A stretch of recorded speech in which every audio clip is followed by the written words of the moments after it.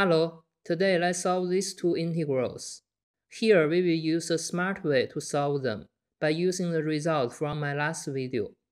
And in the last slide, there will be a bonus, so keep watching to the end. Let's get started. Let's solve this integral first. Record the result from the last video. If you missed that video, you can click here or click the link under this video to see how to derive this result by using contour integral. And then we take the derivative on both sides. And note here, this derivative is respect to a, so we treat x as a constant. After taking the derivative, the left-hand side goes to here. And note for this x in the green color is coming from the chain rule.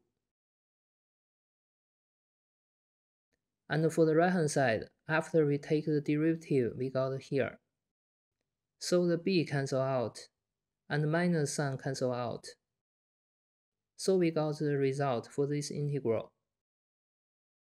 Now let's look at this integral. Again, we use this result from the last video. But in this case, we do the integration on both sides. And from the Fubini's theorem, we can exchange the order for the integrals. So the left-hand side goes to here after switch the integration order. And then we do the integration on this term first. And note here, this integral is respect to a, so we treat x as a constant, so this is a simple integral. After integrated, we got here.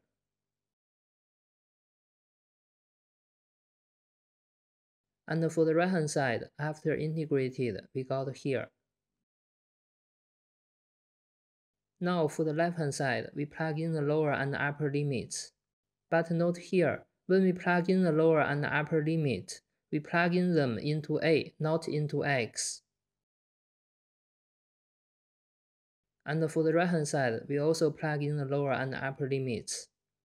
After simplify it, we got the result for this integral. And here is a bonus part. So in this video, we did the derivative to get the result in the blue box. And we did the integration to get the result in the red box. The question is, what about this integral and how to solve it? And also, what about this integral, how to solve it? Actually, we can see a nice pattern here.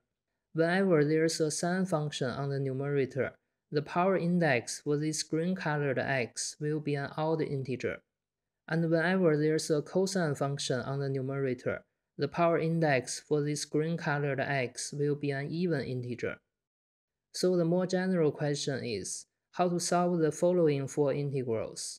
Here, n is an integer and is greater or equal to 2. The answer is very simple, and you can try it. I will post the answer in the next video. I also put the solution link for this bonus question under this video.